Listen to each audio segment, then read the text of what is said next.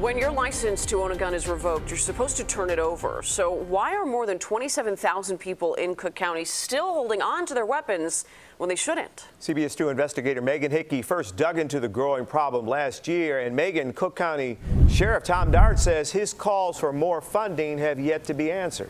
Right, Jim and Marie. Sheriff Dart says the current solution isn't working, which is why he's calling on legislators to fund regional teams that can go to the homes of non-compliant residents and retrieve the guns and firearm owners' identification or FOID cards that haven't been accounted for.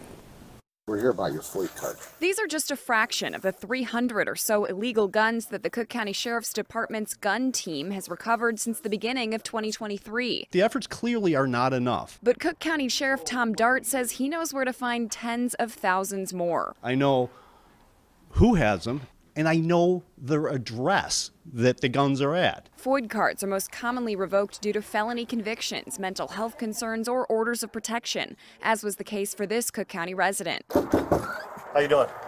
Sheriff's Police, we need to talk to you for a minute. We have a firearm restraining order we're going to serve you today, okay? I don't have a firearm. Each little red dot shown here represents a revoked FOID card and gun that hasn't been turned over to police or a third party that's legally able to hold them. In all, about 27,000 people are non-compliant in Cook County. Statewide, that number is 84,000. And this number will exponentially keep increasing. It adds about 150 new people a month.